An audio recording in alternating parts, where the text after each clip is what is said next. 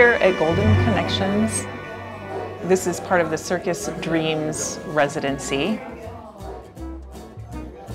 I'm a circus artist and a poet, so when I go in and do residencies, I work primarily with circus arts. So all of it's about play, right? Like, what if? I've been fortunate enough to be brought here to teach a circus arts residency with these seniors. So what I'm going to do is I'm going to take both my poi, I'm going to spin them outward, and then over top one another. So my right hand is over top my left hand. All these new experiences just boost morale. It helps you know that even though you're old, you can continue to learn and be happy doing it. We are focusing on hooping, poi spinning, clowning, and juggling. And our goal is to get people up and moving and having fun. I was pleased that immediately everybody in the group wanted to play. I didn't know I could do the hula hoop because I couldn't as a kid. And then on my second try, I was doing it. So. In some of those initial sessions, we did balance with a peacock feather just to experience that lightness. But you're keeping your eye up at the uppermost point of whatever the object is, and you're giving it your full attention. You look up, let go. Magic. Manu, you want to try? And then doing a little bit of the juggling. That was something I never knew I could do. What you have to do is you actually have to throw in like an X pattern. So you throw the other side and you throw the other side, like throw one to the side and throw the other one. Catch, catch. People are supposed to move. And from what I've found is like these things can be used as sort of tools to grow social communities, grow confidence in yourself. At the end of the day, the most important thing is that you should enjoy doing them and they should be fun for you. All right, so who would like to go next? Who wants a nose? Pick a nose, any nose. You know how to put it on, right? Yeah. Okay. Whenever you're ready. We did solo clown work, which is pretty vulnerable. You're asking somebody to get up in front of the whole group and just be. You can't plan it. And that's a big part of clowning too, is not knowing what's next. And some really beautiful moments happened today. Some emotions were shared and some connections were made. Once I started, I just, having a good time, having fun.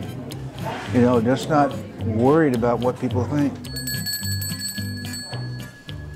Made me feel that I belonged, and the reactions I got from the people were fun. Circus skills, while they are, incredible feats of like human ability, they have this whole other aspect to it, which is sort of like a communal and social side. And that's sort of the thing that I've tried to focus on with a lot of my practices, especially when I teach other people. Some people like to wrap them up one time around their hand and maybe put it through one of their fingers, which kind of creates this little lock. But yeah, go ahead, give this a try with both of them. Go in the same direction, same timing. Jenny and Chris were both a lot of fun, and they were very patient in showing us all the routines and the different things that we can do even after this program is over. They just were telling me, you're okay, I'm okay, just having fun.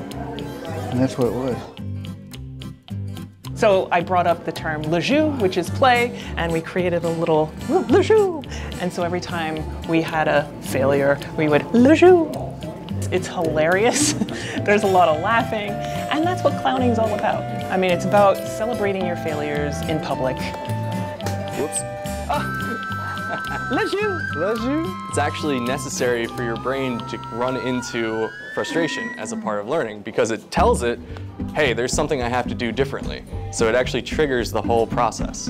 So that's like some nice little neuroscience stuff that I've learned recently, but it really is true. So if you ever get to a point in juggling or poi or hooping or anything else, my recommendation is take a deep breath, pause, visualize what you're trying to do, visualize yourself doing it, and then go back and try it. You might be really surprised. Chances are you will probably do it. What we're gonna do now is kind of just break out into a sort of free play session with all the things that we've learned over the past couple of weeks. So we started out with clowning, which is very theatrical, and we worked on balance. We have these peacock feathers here. We also have all the juggling balls that we made, all the poi that we made. We have a bunch of hoops. And if you weren't here for any of these lessons, feel free to ask somebody in the class, or you can ask myself or Jenny, and we'd be happy to show you a couple things. So come on up, step right up, and grab a prop or grab a feather from me, and let the music take you away. I try to encourage them not to worry about perfecting the movement right away. I've done that before, and that can sort of distract from the fun of it. Look at this. How often does a bird walk through your class? That's fabulous. He has his own little backpack. That's lucky. Not enough people know how valuable the senior centers are for what they do, the camaraderie that we have.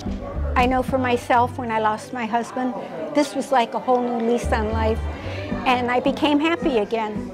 And it's just a wonderful, spirit-lifting place to be. Well, don't be afraid to come out and try it out and join in, you know. And you retire, it gives you a little something extra to do, and you might be able to pass it on to somebody.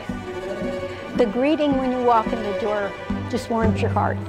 There's always something you can find that you can do, whether you're handicapped or not. It's fun for all.